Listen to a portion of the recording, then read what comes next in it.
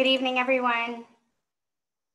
Thank you for taking time to join us this evening. I'm Adrienne Mertens. I'm the Chief Communications and Intergovernmental Relations Officer for the City of Santa Rosa. You are on the Information and Community Input meeting for the City of Santa Rosa's PG&E settlement funds.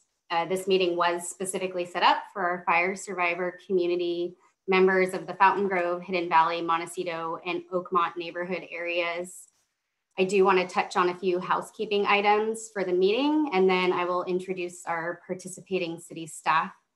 So as community members join this meeting, you will be participating as an attendee. Your microphone and your camera will be muted and turned off. Only today's panelists will be viewed during the meeting. If you are calling in from a telephone for privacy concerns, our host, Tricia, who you cannot see but is on the meeting right now, will be renaming your viewable phone number to Citizen, and only the last 4 digits of your phone number will be shown on the screen. So we'll start the meeting with a brief background presentation that will provide more information on the settlement funds. But really this meeting is a time for all of you who have joined us to ask any questions and also to provide your input on how you believe the Santa Rosa City Council should prioritize the settlement funds. So after the presentation concludes, we'll open for questions and community input. At that time, I'll ask that you raise your hand in Zoom using the raise your hand feature. Our Zoom host will move one by one down the list of attendees with their hand raised. And once you've asked your question or shared your input, the Zoom host will lower your hand. And if you're dialing in from a telephone, you'll want to use *9 to raise your hand. To introduce our city staff participants, we have Alan Alton, our interim Chief Financial Officer from our Finance Department. We have Dave Gwine, our Director of Housing and Community Services. We have Jason Nutt, our Assistant City Manager and Director of Transportation and Public Works. And from our Fire Department, we have Chief Tony Gosner, Fire Marshal Scott Moon, and Assistant Fire Marshal Paul Lowenthal. And then we also have, and who we are very grateful for, our 2 co-hosts, Tricia Mason and Elisa Rawson, who will be helping with the transitions between presentation and community input and questions. They'll also be recording notes from the meeting to ensure that we document all of the input received. So in addition to this meeting, the city has held 1 previous meeting with our Coffee Park fire survivors. And we do have 1 more community-wide meeting that's planned for tomorrow evening. This meeting, as well as that meeting that's tomorrow, were rescheduled. They were originally set for late September and had to be rescheduled due to the glass fire. So I want to thank everyone for your flexibility and patience as we got those rescheduled and back on track. Additionally, we have a digital survey that's running to collect public input. It's being circulated throughout the whole community. We've had a few thousand survey responses so far. We did extend the date of that survey, and it will now end this upcoming Sunday, October 25th. And we will provide the URL on how you can take that survey at the end of the meeting. And so after all of our input has been collected and we get through those meetings and the survey deadline ends, our staff will be working to compile all of the input that we receive throughout this process into a comprehensive report that will be provided to City Council. And Alan, who will be our presenter, will share a little more information on what will happen after that during his presentation. So at this time, I would like to turn it over to Alan Alton, our interim Chief Financial Officer. And we'll give Tricia just a second to transition the slides.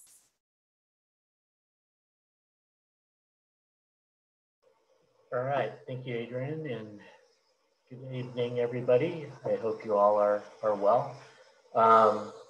Let's just kick on to the first slide here, and we'll run through these kind of quickly here. So the city filed a claim with PG&E to recoup from our damages from the 2017 wildfire that weren't covered by either federal or state aid or insurance.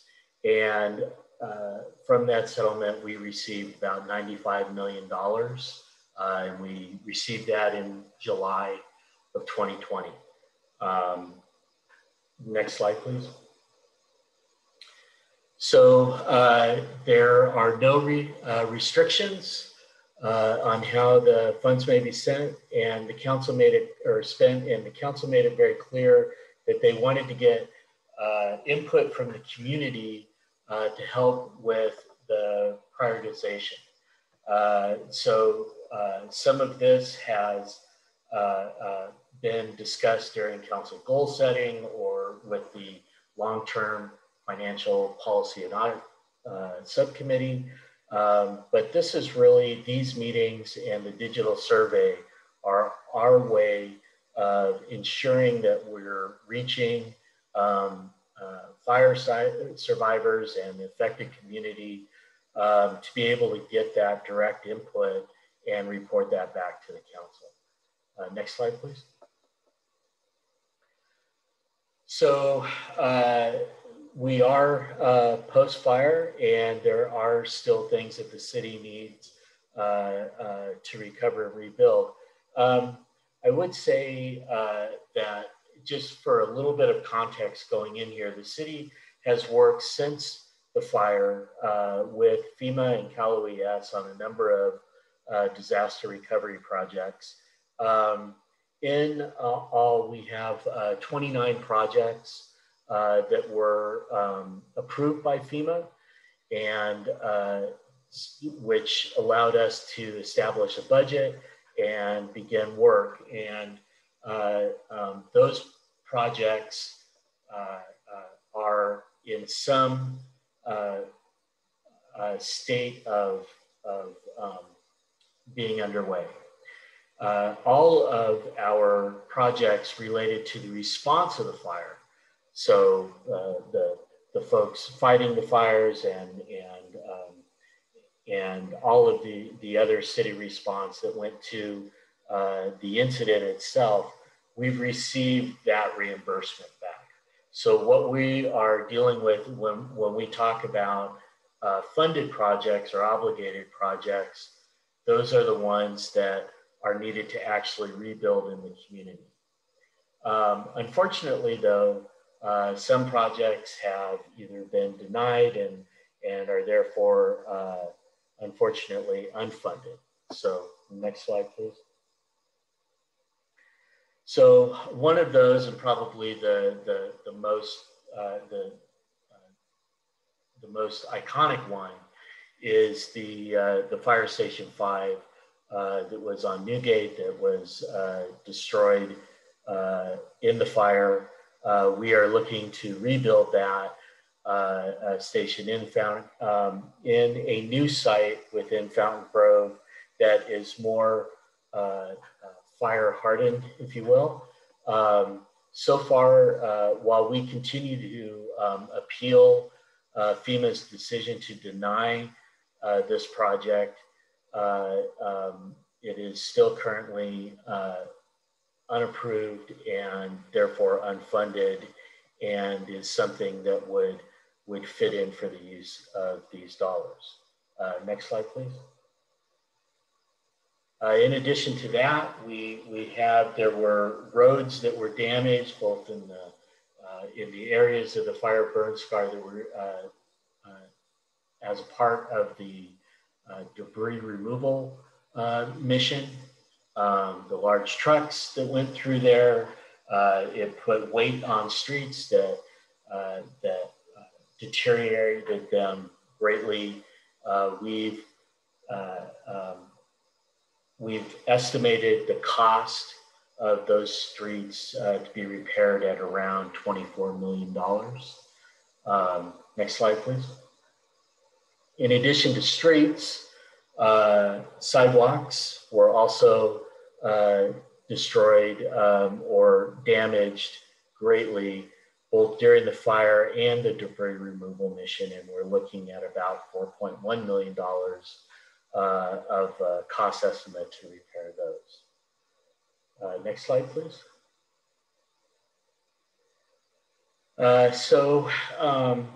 Over the past couple of years, the city's removed hundreds of hazardous street trees and other right-of-way trees in the burn scar area. There are still hundreds of private property hazardous trees included in the city's initial assessment that still remain. And so the fire department is focusing on private property dead and drying trees that present fall hazards, both to immediate structures or neighboring structures, or simply defend or infringe on the defensible space around a structure. And we are estimating costs there of around $5.1 million. Next slide, please. So what I have here are a number of items that have come up in previous public forums. These are all included on the digital survey that Adrian mentioned before. These are things that would fit as items that could be used for the money, the PG&E settlement money, looking at vegetation management and fuel reduction, evacuation route, either construction and improvements in the WUI, home hardening incentives and assistance programs, wildfire readiness. We're even to looking at jump-starting affordable housing opportunities through incentive funding. So kind of moving outside of fire specific projects, but something that, noting that the fire was a community-wide impact. And of course, in some areas it was very directed, but it affected the community as a whole. So we're looking at ways to kind of rebuild the community as a whole, also.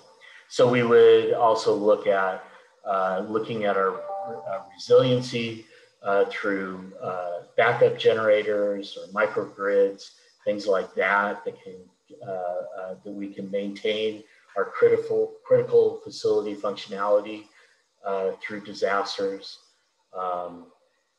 Looking at business and workforce recovery, loans and grant programs,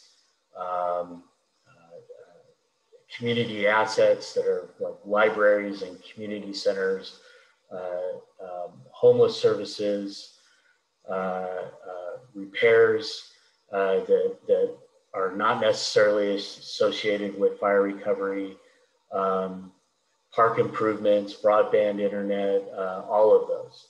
So it's like I said before, it is there are no strings on these funds that could be used for everything. And as you can tell from these that have been brought up in other areas, there's a wide range of possibilities for that. Next slide, please. Which I believe is the end. So we, as I mentioned before, we are looking for your help. We're looking for input. We'd like to have that as a way to help the council prioritize. Where this will go, as Adrian mentioned before, after the survey has completed on Sunday, we will tabulate and analyze that data. We'll take the input from these meetings. We'll take the input that has come in through emails and letters and up in other public forums, and we will somehow compile a report to the long-term financial policy and audit subcommittee. That is the council subcommittee that has been tasked with doing the initial prioritization of these before it goes to the full council. The subcommittee meetings and the one that we are targeting to take this information to will be the November 12th meeting. It is a Brown Act publicized meeting. We do use it through Zoom, so it's much like this. And that will be the first attempt for 3 council members to go through this, and then the following Tuesday on November 17th, will be in front of the council during study session to go over this report for the full council. Now, a study session means that they won't be making a decision on that there, but they will hopefully provide staff with direction on how to move forward and when they would like the next meeting to go, or how they would like that to move forward from that spot. And with that, my presentation is done, and we'd like to hear from you. So I'm going to turn it back over to Adrian. All right. Thank you, Alan. So we will now open the meeting for questions and your input. And again, I'll just remind you of the process for that. If you'd like to make a comment or provide input or ask a question via Zoom, you want to use the raise your hand feature in Zoom. And if you're dialing in via telephone, please dial *9 to indicate that you're raising your hand.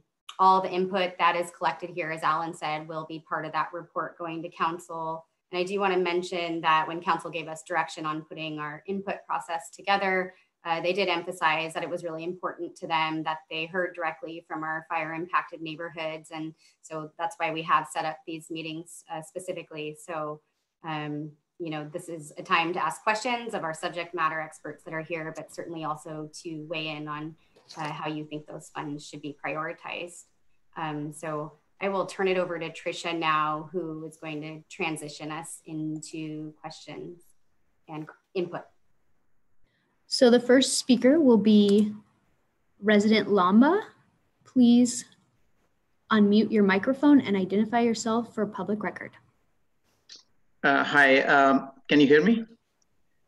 Yes, I can hear you. Okay, yeah, my name is Sukhwinder Lamba. So I'm a fire survivor from Fountaingrove. And so we have, you know, a group of 40 odd homes which are rebuilt now in Fountaingrove. And one of the questions I have for the panelists here is the biggest risk for the city right now, you know, as we, you know, toil through these years to rebuild. And now we are, you know, we found that Skyhawk was hit this year by another fire. We keep on getting hit by these fires, right? And the risk is from the insurance perspective. We are very fearful that insurance companies will start denying the insurance to, say, Fountaingrove and Skyhawk homes. And you know, that has got a rippling, that could have a rippling effect on the city, right? If they start denying and we are not able to get insurance, it reduces the desirability of the city for people to come in, and it'll have a rippling effect on the economy and everything else. So I think as we have these funds, I would like city to consider the maximum funds go towards that we do not have these incidents year over year again and again, right? And I see some suggestions about vegetation management and things like that. There wasn't any mention of technologies like drones and you know, sensors and all that. I know that when Fountaingrove was hit, there was a report which said that Skyhawk Hills and Rincon Valley Hills are #1 risk for the city. And no wonder that's what happened this year. And, you know, Skyhawk was hit, and we had many residents who lost home in Skyhawk and Rincon Valley. So these areas, the point is these areas are known and the risk is known. And how can we mitigate that using these funds so that we can prevent it? Vegetation management is one, you know, you're making the fire breaks. Definitely we need to fund the fire station.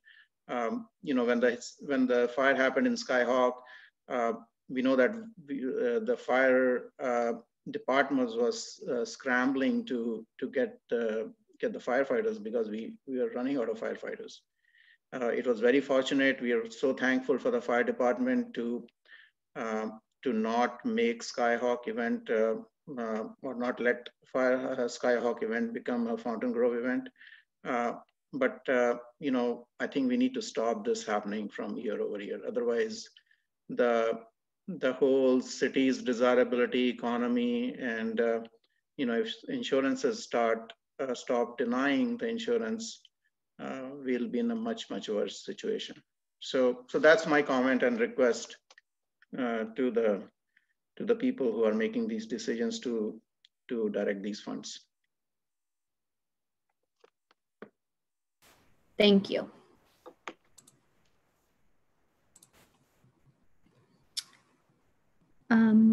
There are no hands raised at this time. So if anyone else, oh, I'm sorry, I spoke too soon. The next speaker will be Jenny. Please unmute your microphone and identify yourself for public record. My name is Jenny. I am a Fountaingrove fire survivor and rebuilding. And I've just briefly reviewed what was brought up on the slide as possible options for using the funds. And I feel that it's a bit disheartening to see many items on there that are not related to the fire.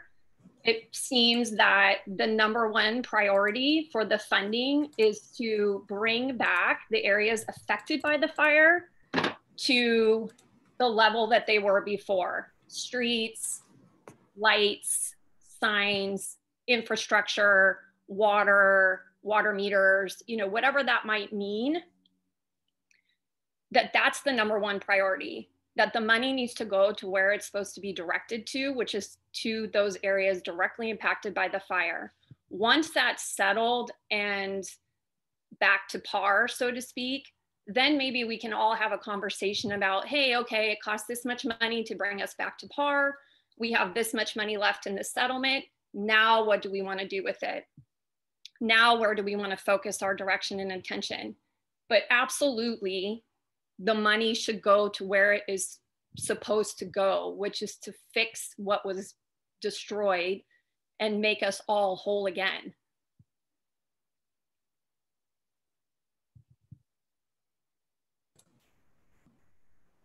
Thank you. I'm assuming she. Okay. The next speaker will be Ron. Please unmute your microphone and identify yourself for public record.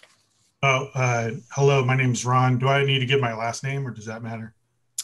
It's up to you. I'm a Fountaingrove resident, survivor of the 17 fire. And I wanted to kind of just add on to what Jenny just said. I agree 100%. It is kind of upsetting that we have gone 3 years and very, from the looks of it, living here currently, seems like that just not a lot of effort is put into rebuilding this area. And the fact that they want to put funds into other areas that are not related to the fire also does not go down too well. I mean, I feel like first and foremost,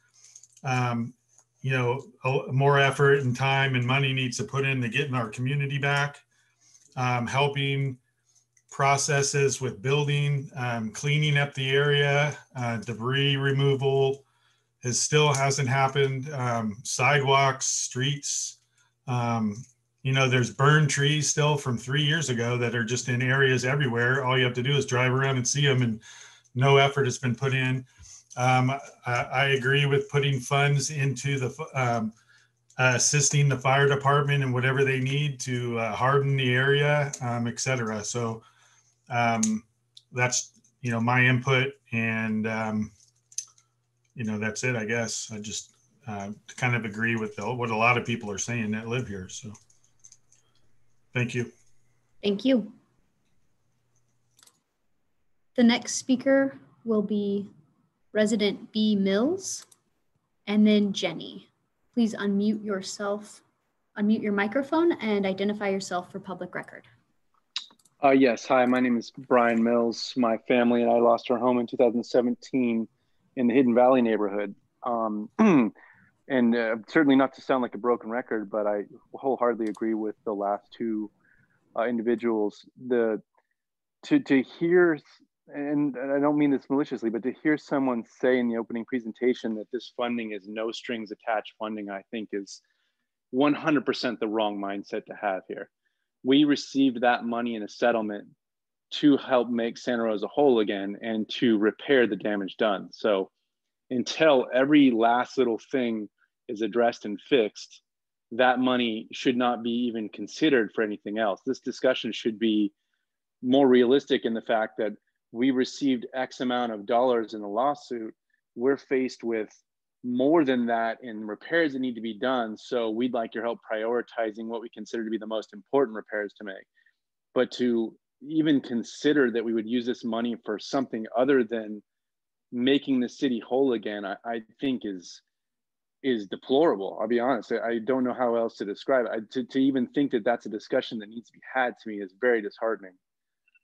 So I would definitely say, I too, when I drive around Santa Rosa, especially 3 years later, in the areas that were affected, they don't look even nearly close to being back to where they were before. I understand that it takes longer than that, but the fact that every single tree and all the medians has disappeared, even with the new houses, it doesn't feel like Santa Rosa in those areas yet. And that needs to be our goal in my mind, that those areas need to be restored back to as close to we can, feeling like the lush green Santa Rosa neighborhoods that they were before. So I can't, as a victim and a resident at the same time, I can't condone the idea of using that money for anything different than rehabilitating the city back to its previous state as best as possible. Thank you. Oh.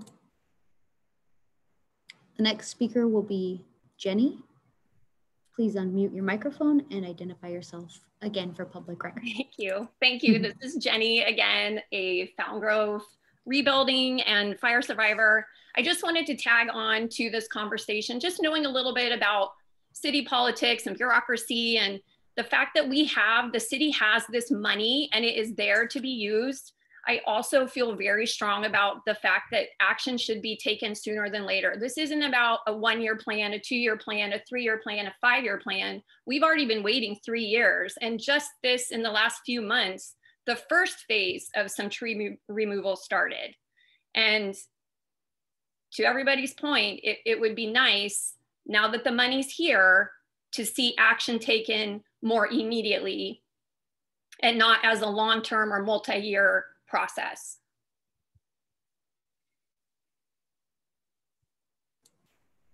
Thank you. Duncan had their hand raised. I'm not sure if you would like to speak or ask a question.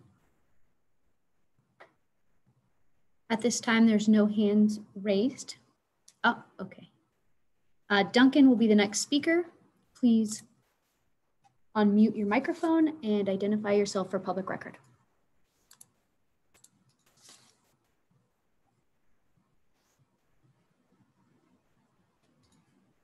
I'm not sure if there's technical difficulties. Oh. Can you hear me? We're getting a lot of feedback when you talk. Yeah, sorry about that.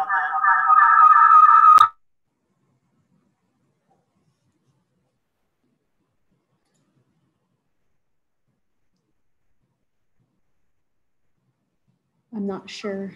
I'll have to send my... You want to email your question or comments?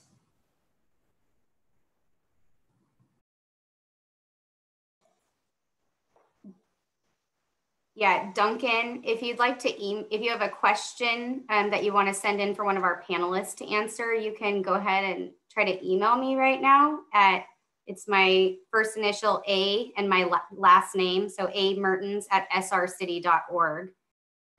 Or you can send me your public input in that way too. Thank you. At this time, there are no other hands raised. So I don't know if we want to wait for his comment.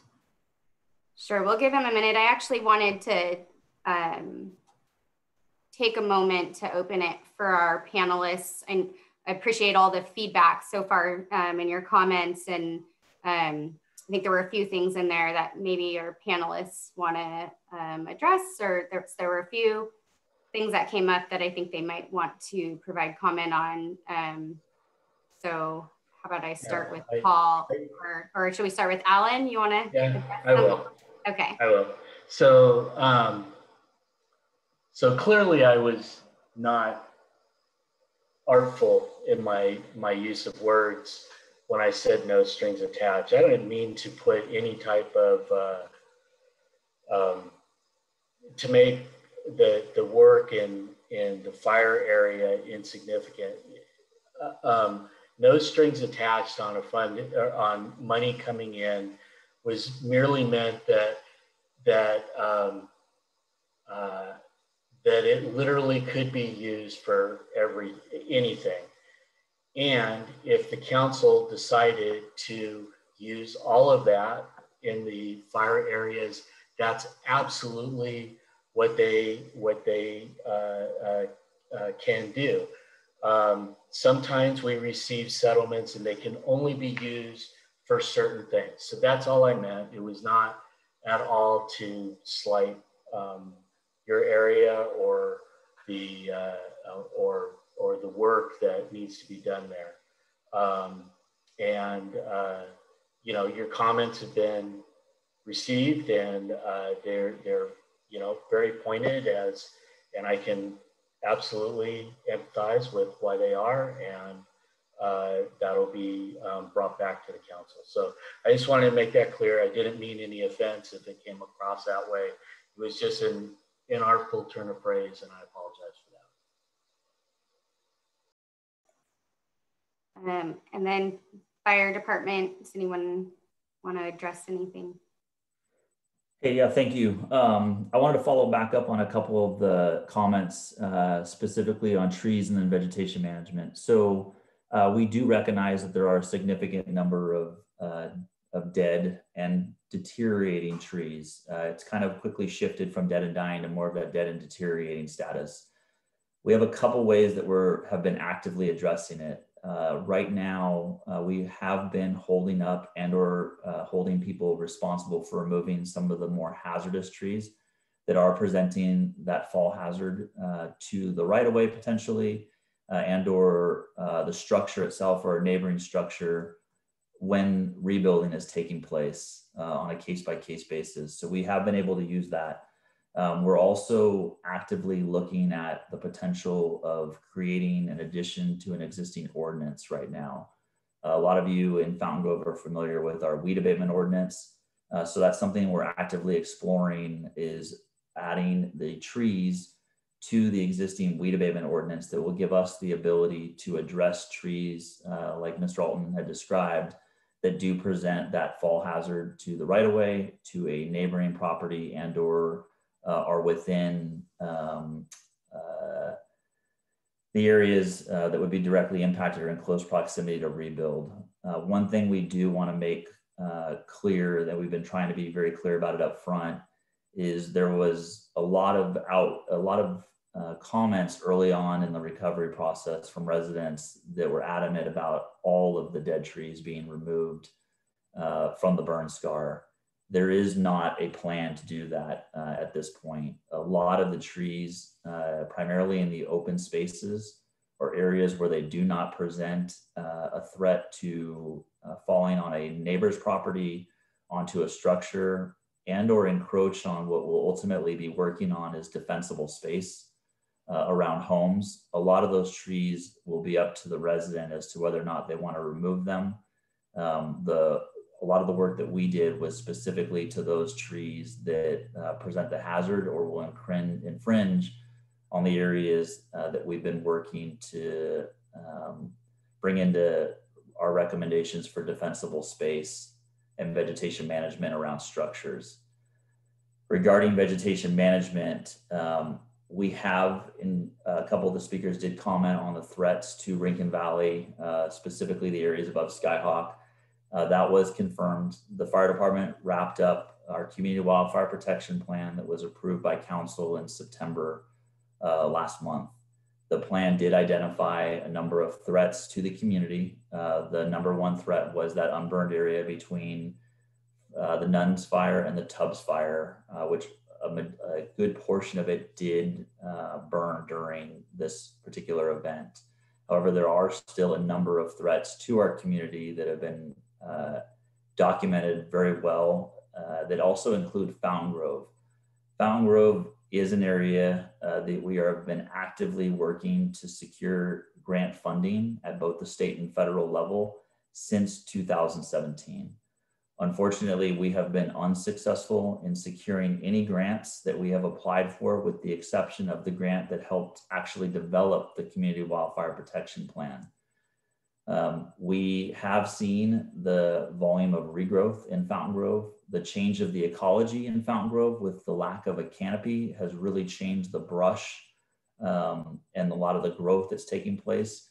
And with that, we have already turned in 4 additional notice of interests, even as these community meetings are taking place, for several $1 million worth of grants that we're hoping that we'll be able to help with improving the vegetation management around our evacuation routes and vegetation management within our wildland urban interfaces, which includes Fountaingrove, the areas that are included in this community meeting. So we're hopeful that the plan will help with that, but ultimately, as we've unfortunately seen in the past, they're not a guarantee. But we are continuing to actively try and address the concerns that have been raised by us as well as the community. And then one last piece, there was the comments regarding the landscape or medians. That is actually an active project that's taking place. In fact, a couple of us that are involved in this meeting, Chief Moon and I, are meeting with several community representatives on the Fountaingrove landscape project that's currently in progress and design right now. Thank you, Paul. I know Assistant City Manager Nutt wanted to make a couple of comments as well. Thank you, Adrian. There were several comments about the length of time it's taken for us to deliver projects moving forward. We spent the first 2 years really coordinating and working with Cal OES and FEMA in an effort to ensure that the project that we identified as being a recovery effort was consistent with federal and state guidelines. In most cases, we were successful, and we've been in the last year completing the design associated with a number of those projects.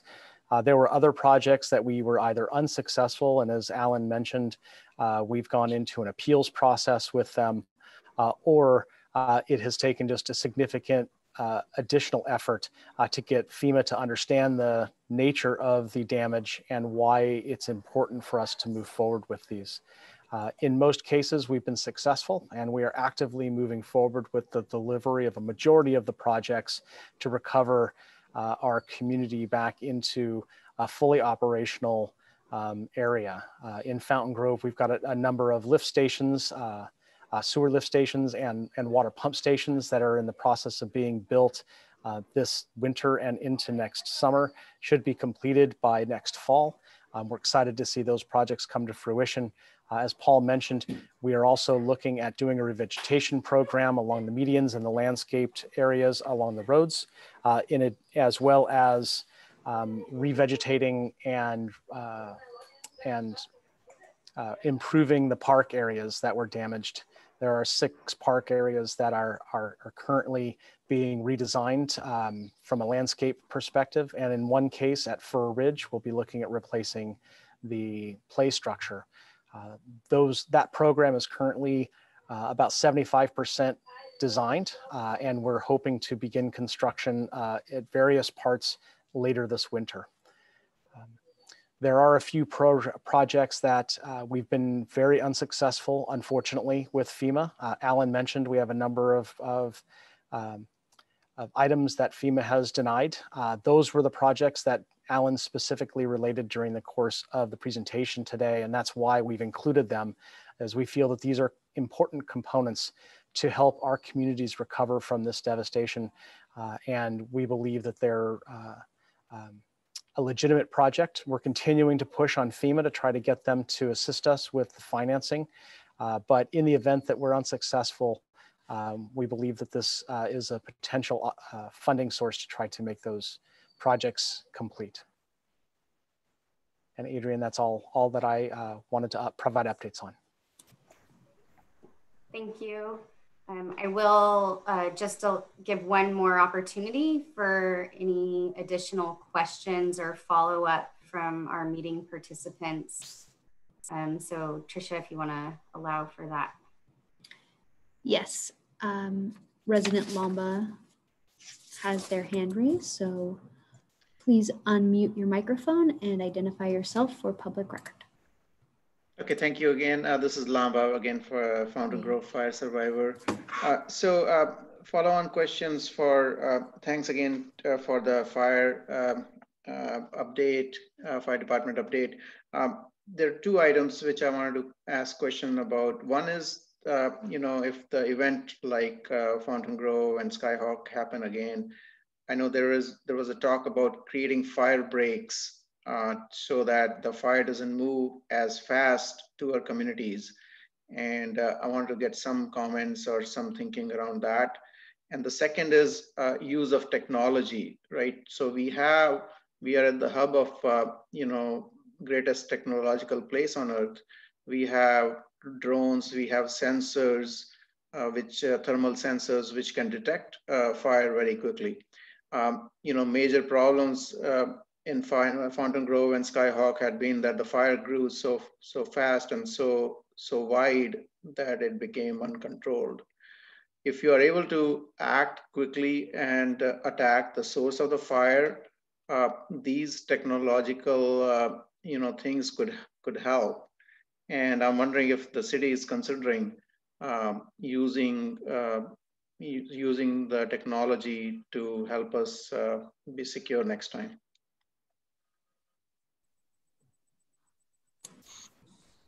So I'll jump in first on the fire break comment. Yes, the Community Wildfire Protection Plan addresses 9 different subjects, and within the subjects, there's 46 actionable items.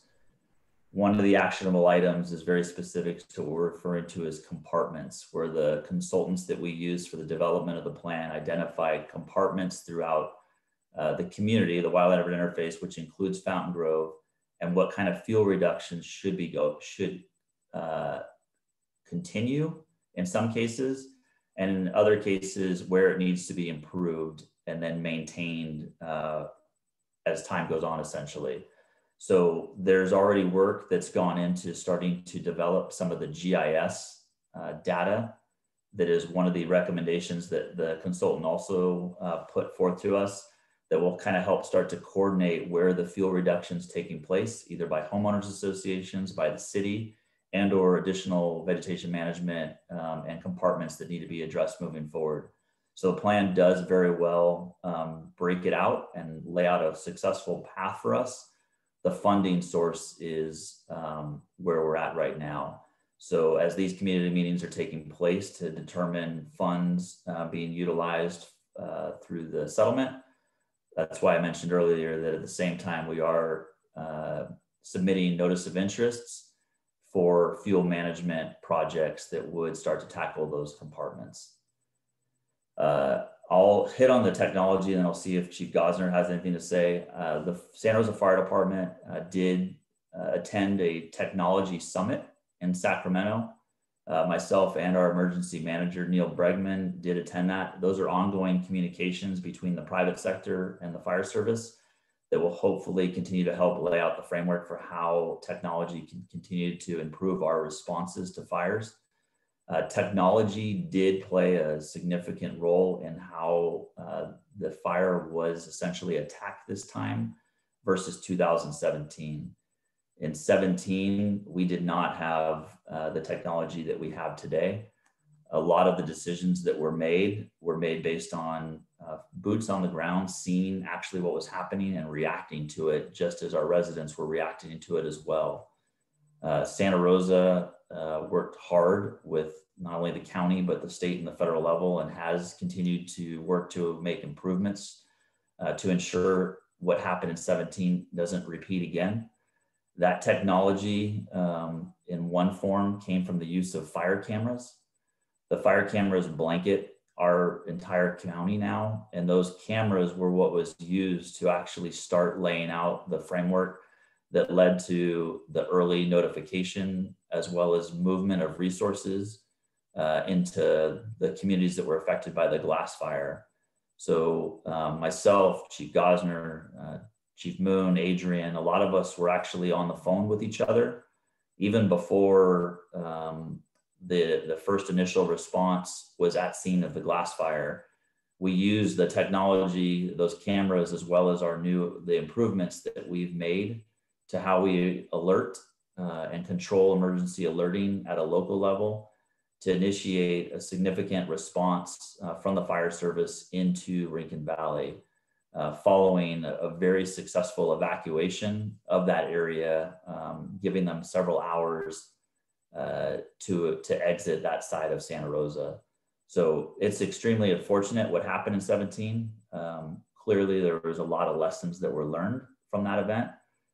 Technology has definitely changed, and it's improved how we're functioning today and moving forward. And that technology also is what helped put together our community wildfire protection plan. Technology played a massive role in the development and understanding of our fuels, climate. A lot of data and a lot of technology was used to develop the threat assessments for our community that was what we'll use over the next 5 years, which is the life of the plan to start working on those actionable items.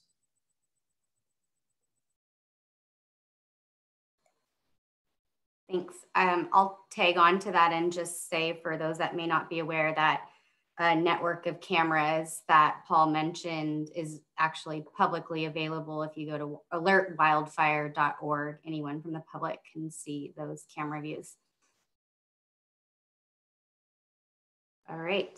Tricia, do we have any other questions or hands raised? There are no hands raised at this time.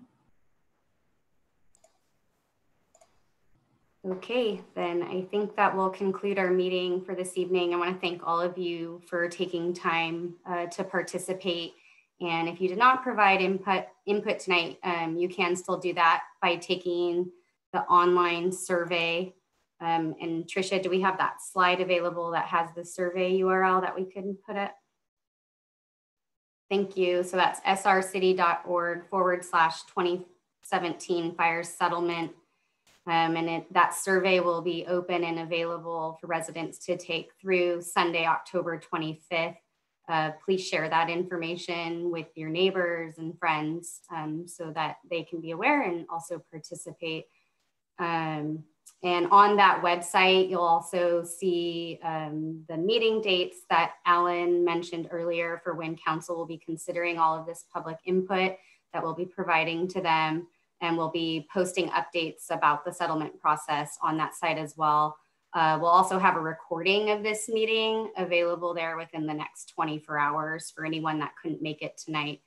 And so feel free to pass that message along to others as well. And so with that, that concludes the evening. And again, thank you for your time.